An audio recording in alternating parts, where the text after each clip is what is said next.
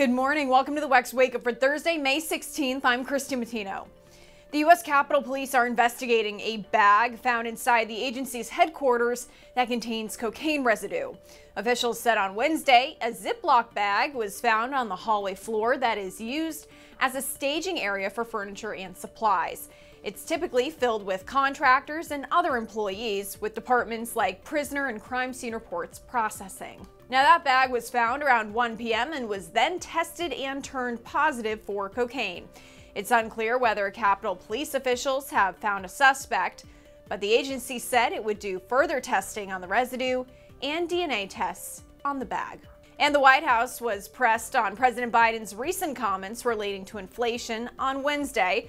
Our Hasten Willis tells us more from that briefing. The White House was put on the defensive after President Biden made a pair of dubious economic claims. 2 times over the past 2 weeks, the president said inflation was 9% when he came into office. Is the president misleading Americans on that, or does he just not realize that inflation was 1.4% when he came So, in? you know, and thank you for the question, because I know that we got a lot of incoming on this yesterday. And look, what the president was, the point that he was making is that the factors that caused inflation was in place when he walked into the administration, when he took office.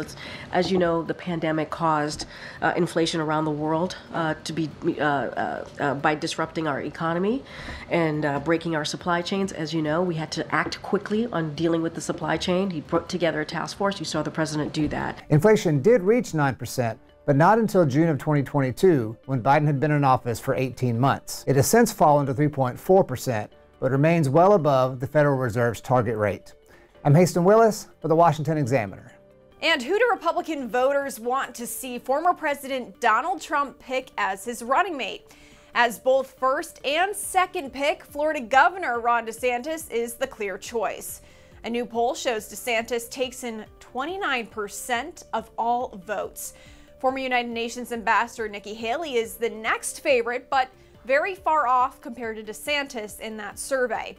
Trump said he will announce his choice soon and said his supporters won't find it surprising. Other possibilities include South Carolina Senator Tim Scott, Texas Governor Greg Abbott, and former Republican presidential candidate Vivek Ramaswamy, but they all polled far lower than DeSantis, around 10 to 12% of the vote each.